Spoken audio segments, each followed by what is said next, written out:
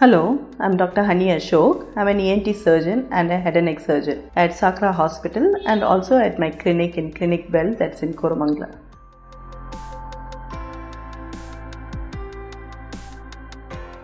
What happens is at higher altitudes the air is thinner, and here if you see is a closed chamber with only one opening into the backside of the nose through the Eustachian tube.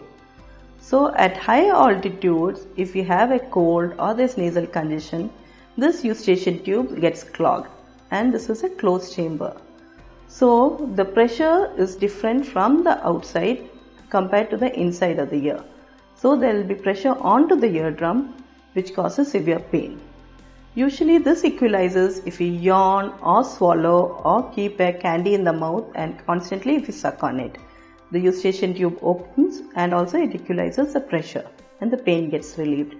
But if you have a bad cold or a running nose, this Eustachian tube is edematous, it's swollen and the pressure is not equalized. That's when the pain increases. Usually it gets relieved if you take steam inhalation or take medication for the cold or decongestant nasal drop, which helps in reducing the swelling and also equalizes the pressure.